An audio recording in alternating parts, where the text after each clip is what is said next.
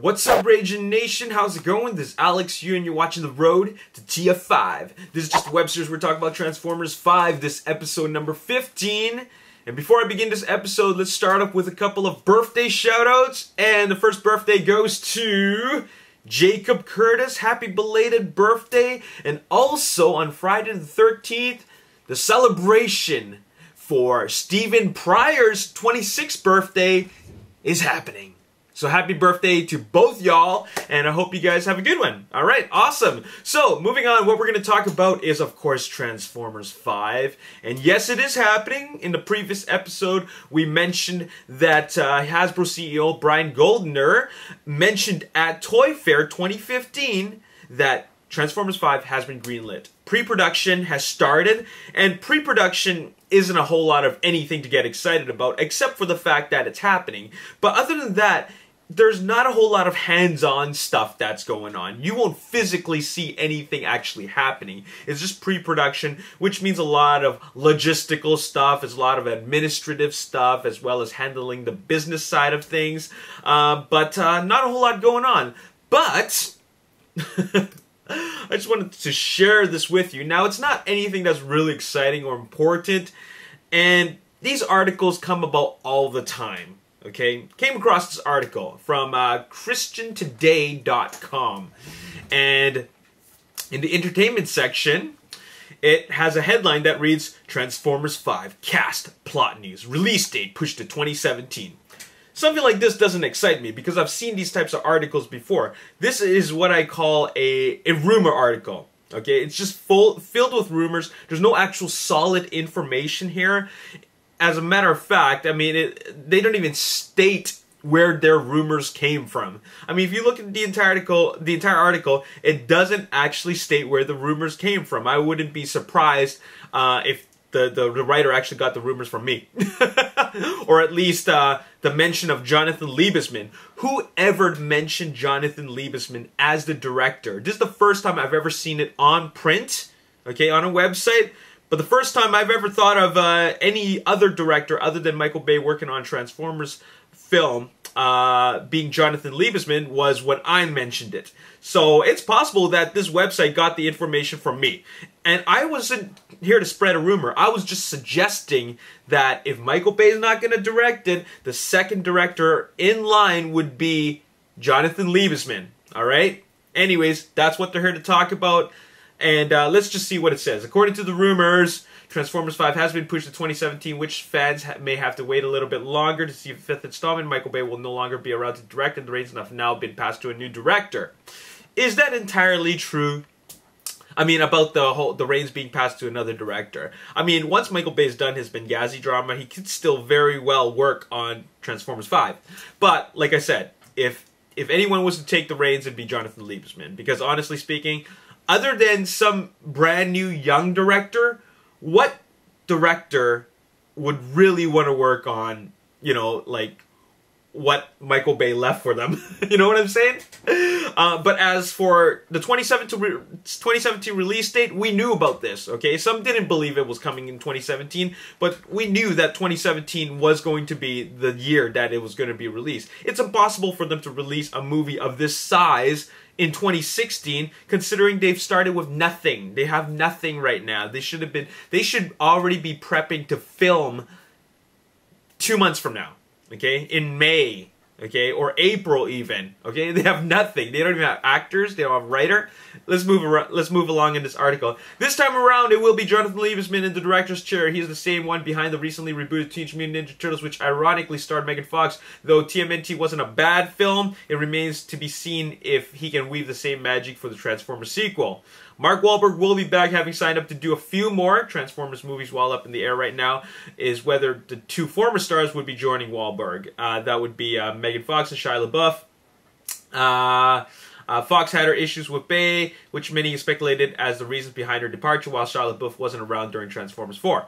But they're both welcome to the idea of returning for their roles. Okay, like I said before in previous videos, I don't believe they're coming back. I don't want them to come back. Mark Wahlberg most likely is going to come back because he signed a contract. Okay, he signed on for that, and of course he wouldn't say no to that. I mean Transformers Age of Extinction is his highest grossing film ever. Okay, why would you say no to that? Okay, that's just silly. From a business standpoint, all right, that's just silly. Okay, and now it talks about some stuff that I found a little bit far-fetched, and that is there are other celebrities who could possibly appear as well. That would include Dwayne "The Rock" Johnson and Bruce Willis. I have no idea where they got that from, but according to Fashion and Style, it says that there was some rumors suggesting that Bruce Willis or The Rock would be starring in Transformers 5. I think that's a little bit out there. I mean, if anything, they'll just take one big actor, but not two big actors, stars, two big Hollywood superstars in the same movie. Okay, I just don't see that happening at all. Now, here's another thing. Finally, the Autobots and Decepticons could be adding new members to their fold, according to Comic Book Movie. Potential additions are Ultra Magnus, Override, Red Alert, Scourge, and Blitzwing. Where are they getting all this information? Like I said, where's the source of where's the source of these rumors? Where's the source of this information? I think one of the things one of the important things to really understand is that they're working with nothing right now. When they work on the script of these movies, they don't actually focus on which characters they're going to have. They just focus on Decepticon 1, Decepticon 2, Decepticon 3, Decepticon 4, and then they slap on the names afterwards. Okay? That's just the process behind how these movies are made. Okay? And so, like I said, I'm not excited about anything that this article has to mention, because all of it is just speculation and rumors. Okay? And rumors which have no real solid evidence of even existing in the first place. I mean, they could have made all this up, or they could have just wrote this inspired by my videos. Anyways, so that's the latest. I guess, piece of information where they actually mention Jonathan Liebesman's name on a website. Okay, as a possible director. Now, this website mentioned that he most likely is taking the reins after Michael Bay, and that Michael Bay's not coming back. But who knows? Anyways, so that's all I really got to talk about. But you know what? I actually want to respond to a tweet. I was tweeted to by Kenneth Wright. Okay, he's one of my Twitter followers. Follow me on Twitter at Ragin Nation. And what he mentioned is that, or rather, he asked me this question, and that is, where is it? Okay. Hey Alex, I have a question. Why does everybody blame Bay for the TF movies when he's the director and not the writer? Very good question, okay? I mean, it's very easy to blame Michael Bay because, his name is everywhere. I mean, you see his face everywhere. You see his name plastered all over the place. But, some people still blame Aaron Kruger just because he was the writer, and there is some pretty poor writing in the movies. But very good question. Why do people blame Michael Bay? All right. Well, there's two reasons for that, and one of the reasons I've already mentioned, and that is because he's the director. Essentially, he's the one who's responsible for the entire movie. Okay. I mean, of course, other people were involved, but creatively, it was his vision. So that's one of the reasons. Now, the other reason why people would blame Michael Bay is because here's a very interesting thing about the way Michael Bay makes movies, okay? And that is he writes action. He writes action to the finest minute detail. He's an action director, okay?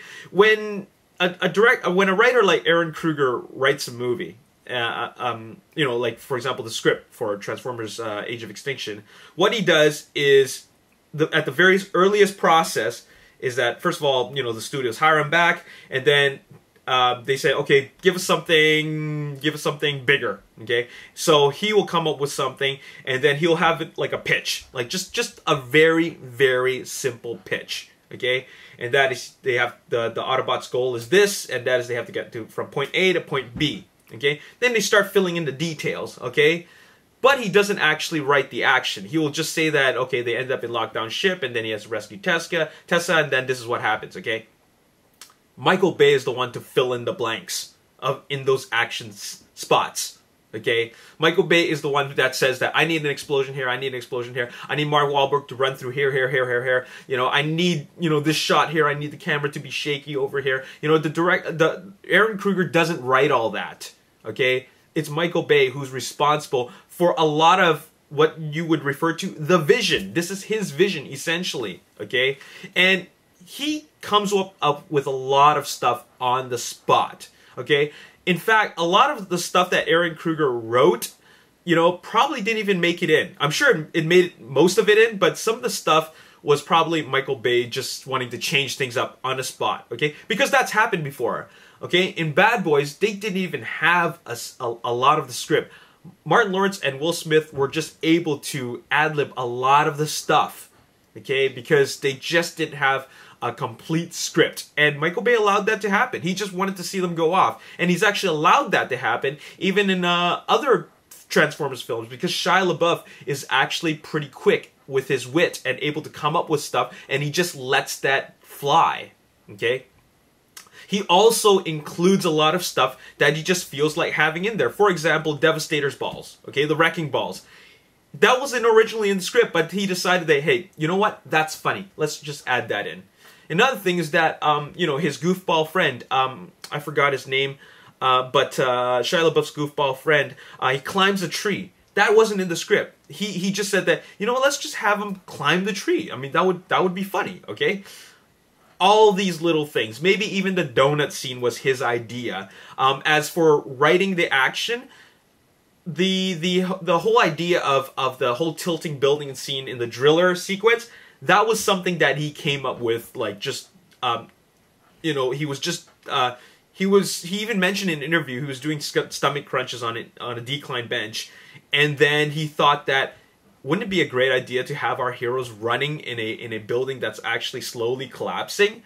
So you see where I'm going with this, and you can understand why a lot of the fans blame Michael Bay for the movie, as opposed to Aaron Kruger. Now, I also blame Aaron Kruger for some of the stuff, because I think that a lot of the script, like the dialogue, is just really juvenile. I find that it's very unrealistic. I mean, who talks like that? I mean, seriously, who really talks like that? Who goes to a job interview like that? You know what I'm saying? So, you know what? In a way, you know, they both have to take the responsibility if people are disappointed in it. And if people want to blame someone, they both have to take the responsibility. But I put it more on Aaron Kruger, because I really am not a big fan of his you know, his writing. I just am not. But as for Michael Bay, you know what? I know what to expect when I watch his movies. I'm a fan of his films, and you know, I know which ones are good, which ones are not good. Okay. I think The Rock is his best film. Okay, there was some really good writing from Jonathan Hensley. But anyways, as for the action, I expected it to be like this. I expected it to be incohesive, which it is. Okay, but that's just the way he likes his movies. That's his vision. So you know what?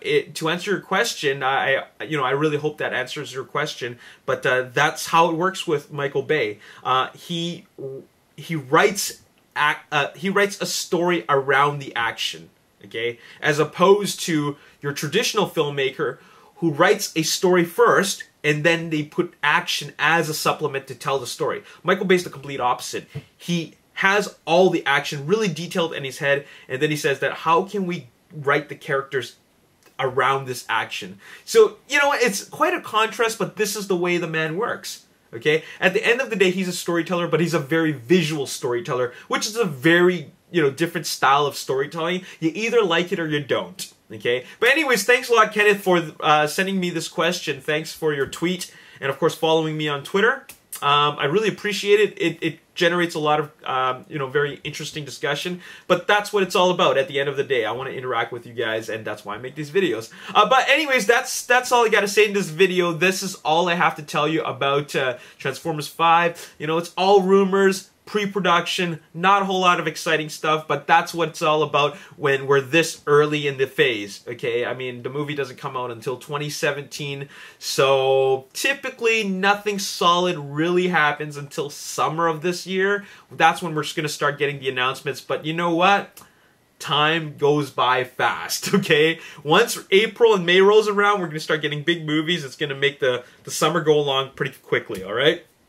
Anyways, that's all I got to say in this video. As always, if you enjoyed this video, hit the like button, subscribe to the YouTube channel, like me on Facebook, The Ragin Nation. Also follow me on Twitter, @RaginNation. My name is Alexi. Thanks for watching. I'll see you next time. Peace. You know, location scouting, you know, testing out scenes, sequences, you know, looking at cars, you know, all kinds of things.